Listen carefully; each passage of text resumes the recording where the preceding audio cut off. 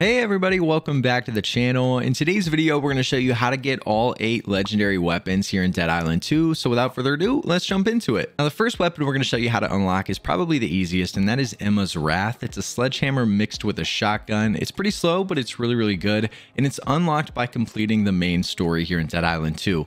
There's 24 main quests. Once you complete the 24th quest called Hollywood Ending, you will be rewarded with Emma's Wrath. The second weapon we're going to show you how to get is called Blood Rage. This is the legendary knife. And the first thing you need to do to get this legendary knife is complete that main quest called Blood Drive. Now, after completing Blood Drive, you can head over to the pier and you want to work your way to the Lifeguard HQ, which is actually the fast travel location. And once you get to the Lifeguard HQ, you can come down here and we're going to take out a crusher named Dante.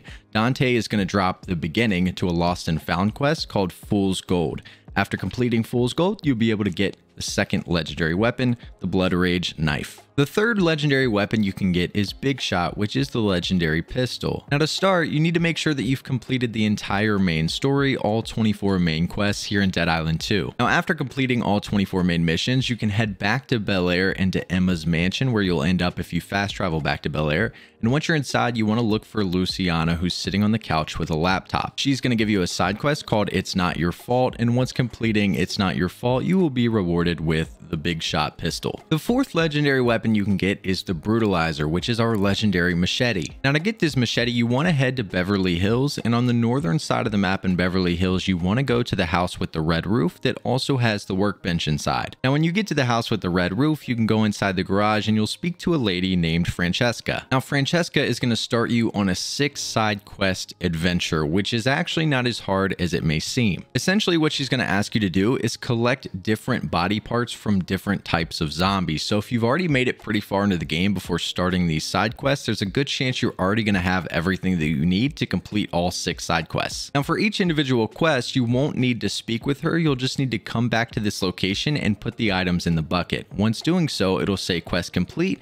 and what you can do is turn around and start running back to the fast travel. Essentially what you need to do is run about 100 meters away from the house, and once doing so, the next quest will pop up back in the garage, and then you can run back. If you have the items, you can put them in the bucket. If you don't, you can go and retrieve them, but you need to do this 6 times. After completing all 6 side quests, you'll need to fast travel out of Beverly Hills and fast travel back, and once coming back, you'll be able to speak to her, where she'll be standing in her backyard and she will reward you with the legendary machete. Now the 5th legendary weapon you can get is called the One, which is the legendary sword. This thing is pretty slow, but again, very good. Now to get this sword, you'll have to complete 3 side quests. They're actually Sarah and Sebastian's series of side quests, and you can start the first one by going to a receiver like the one found in Ricky's house here in Beverly Hills. The receivers look like this right here on the table. I believe there's one in Monarch Studios as well, but once you talk through one of the receivers, you will start the series of 3 quests. Now, after completing the first quest that's called It Came from Monarch Studios, you can then start their second quest, again by one of the receivers like the one here in Ricky's house. The second quest is called The Terror of Soundstage 7. Now, after completing the second side quest, you want to head over to Hollywood Boulevard, and inside the safe room where you end up spawning if you fast travel to Hollywood Boulevard, you'll find Sebastian. After speaking to Sebastian, you'll be able to start the third and final quest in this small series, which is going to be called Beacon of Hope. After completing the third quest, Beacon of Hope, you can then return back to Sebastian here and he will reward you with the legendary sword. Now the 6th legendary weapon we'll show you how to get is Krakatoa, which is our legendary axe. This thing is incredible, as well as coming with fire damage. Now to unlock the Krakatoa, you'll actually have to complete the 6th lost and found missing persons quest. Now after completing the main quest, Plumbing the Depths, here in Ocean Ave, we can head over to the Sterling Hotel, which is going to be the safe house for Ocean Ave. Once you're in the Sterling Hotel, we can head over to the missing persons wall and start finding players that are missing in the game. Now the quest we're going to be looking for is titled Missing Steve. Now he will not pop up on the wall until you complete a couple of the other missing persons quests. So come to this wall here in the Sterling Hotel, work your way through the missing persons quest until you unlock Missing Steve, and after completing Steve's quest, you'll be rewarded with the Krakatoa axe. Now the 7th legendary weapon you can get is the Party Starter, which is our legendary brass knuckles. Now these are going to be unlocked by completing another lost Lost and Found quest. Now to start this quest, you want to head over to Ocean Avenue inside of the Sterling Hotel, and we'll show you exactly where to go to start this thing. So starting from the safe house here inside the Lotusville Mall, we're going to exit the room and we'll go down to the first floor. And once doing so, on the right side over here, we'll be able to enter the bathrooms.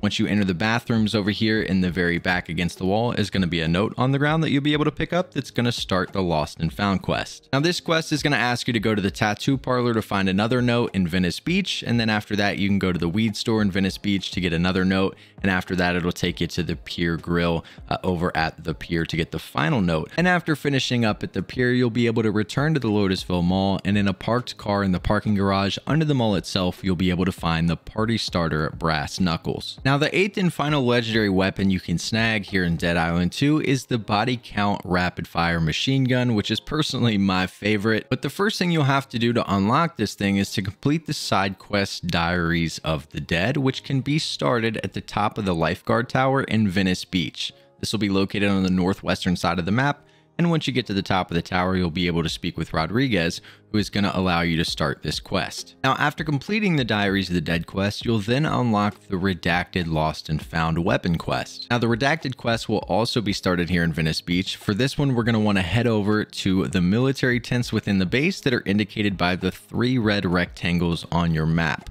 The start of this quest is going to be found in the northernmost red rectangle. Once you get here, you'll be able to go inside, and inside you're going to take out a lieutenant by the name of Lieutenant Ford. Once you take out Ford, who will be sitting here most likely eating a body, he will drop the first clue to start the Redacted quest. And once you complete that Redacted quest, you will then be rewarded with the body count assault rifle. But this is how to find all 8 legendary weapons here in Dead Island 2. If you guys have any other questions, make sure to leave them down in the comment section below, and we'll see you guys in the next video.